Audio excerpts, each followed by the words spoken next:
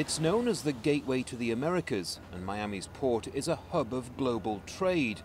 Countless containers arrive here every day, many of them containing seeds and plants. At Department of Agriculture inspection stations, materials then tested for disease and potentially harmful insects. But each year, thousands of endangered plants are illegally imported and sold on the black market. If they find a new orchid, let's say in the jungles of Peru, then you have to be really on the lookout for that.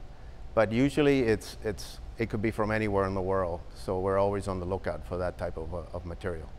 The illegal trade in rare and endangered plants doesn't get the same attention as that of wildlife, but environmentalists say the consequences can be dire.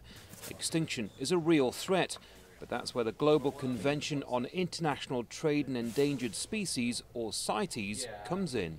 When the endangered plants are confiscated by the US government, many end up in places like this plant rescue center. There are 80 around the country, and this being Florida, many of the plants here are orchids which will be potentially nursed back to health and sent back to their country of origin, none of which would happen without the CITES agreement. This nationwide rescue program means rare plants end up being cared for by experts, and when added to collections, they can play an important role in educating the public. It's not only important from the standpoint of protecting endangered species, but for people to be able to learn about these things is one of the biggest things that zoos do for our collections. We educate the public about their story.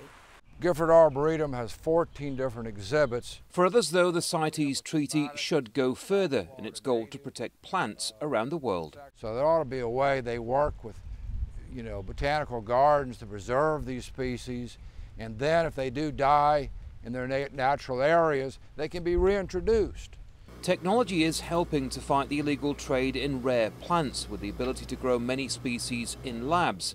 But the threat to countless unique plants remains, making coordination and agreement between nations a vital tool.